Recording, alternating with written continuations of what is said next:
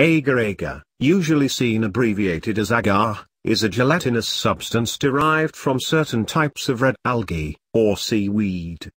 There are a number of uses for it, although most people are familiar with it as the culture medium in petri dishes. This substance is also perfectly edible, and in addition to appearing in regional cuisine, it is also used as a thickening agent in candies and other foods.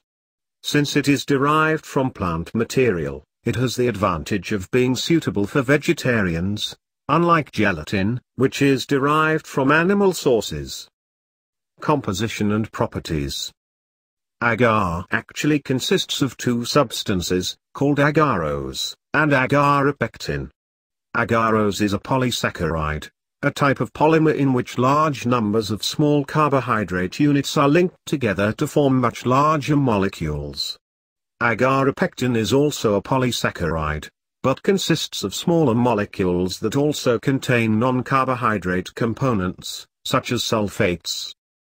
The substance is solid at room temperature, but is easily melted and resolidified.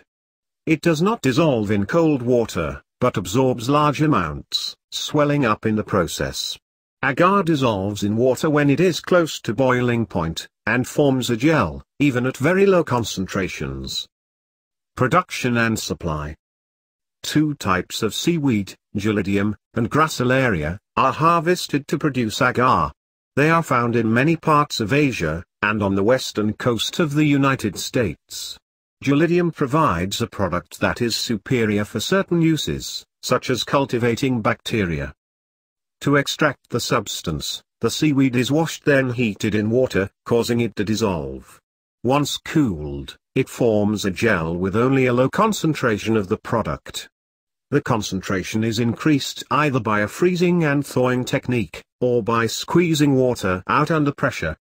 The remainder of the water is then removed by drying in hot air, leaving the solid product, which can then be cut into blocks or milled to produce granules, flakes or powder.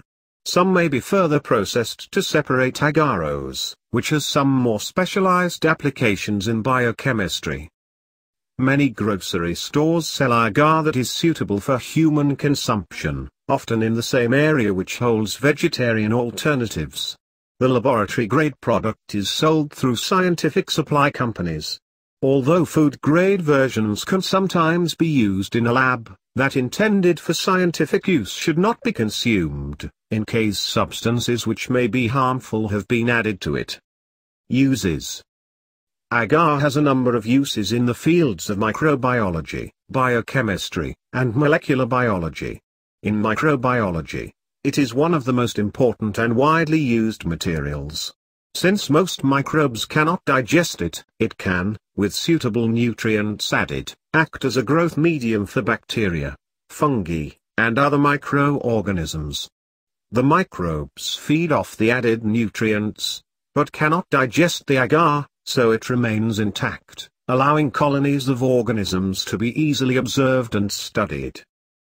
Laboratory-grade agar normally comes in the form of a very pure powder, as special steps have to be taken to ensure that it is free from microorganisms, spores, and any chemicals that might prevent or interfere with the growth of the organisms to be cultivated. It is dissolved in hot water and cooled, then a suitable nutrient, and possibly other chemicals, are added depending on what is to be grown.